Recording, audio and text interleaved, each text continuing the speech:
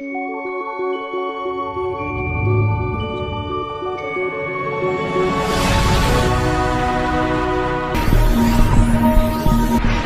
are yet to get the details about what has happened. Again, is there a government in place?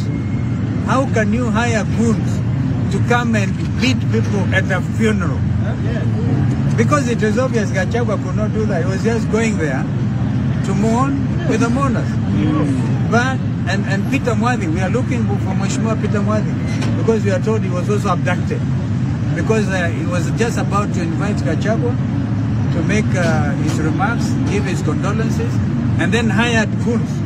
So this is a government of goons, state-sponsored terrorism. Hatuwezi kuona na nchi aina hii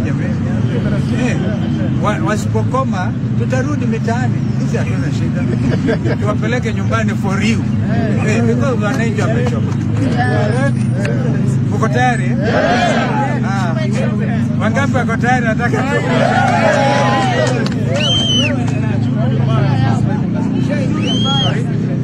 I'm here for two things.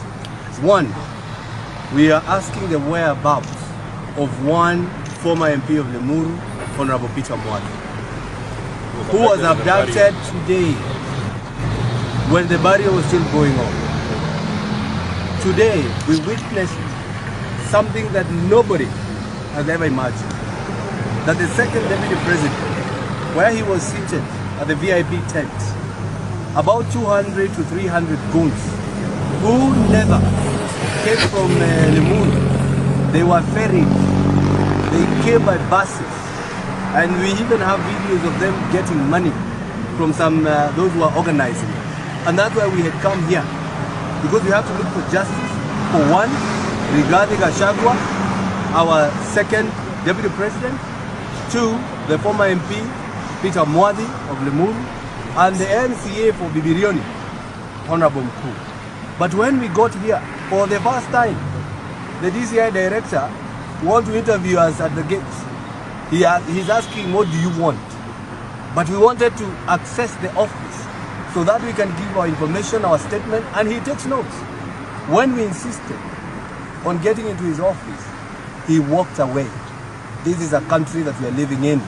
That he walked away when the honorable members are here, the people from Kiambu and from all over. Because we are here, leaders of today, leaders of yesterday, and also leaders of tomorrow. We were here. So my point is, we want to ask the DCI, please, you know you are the Subaru man. Mr. Mwadhi was taken by a Subaru. Please return Peter Mwadhi to his house. The wife is here, the children are here, and of course, they want their father and their husband back.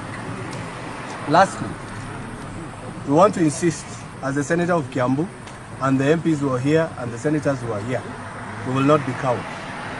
We will not stop. We will go. But I ask the people of Mount Kenya and the people across the country, refuse to be misused to harm a brother. Because today, I saw it with my own eyes. They were trying to assassinate one Brigadier Gachagua. They took the metal bus from the tents. They hit his car several times, and they were aiming at the left side of the vehicle, the back left, the seat. But thankfully, he was seated on the right. So today, what we're speaking today, we could be speaking about something different. Today was an assassination attempt for regarding Gachagua. And we asked the president, and the security, please, it's not a prayer, it's not a request, it's not a privilege. We want you to give back the security to regarding Gachagua.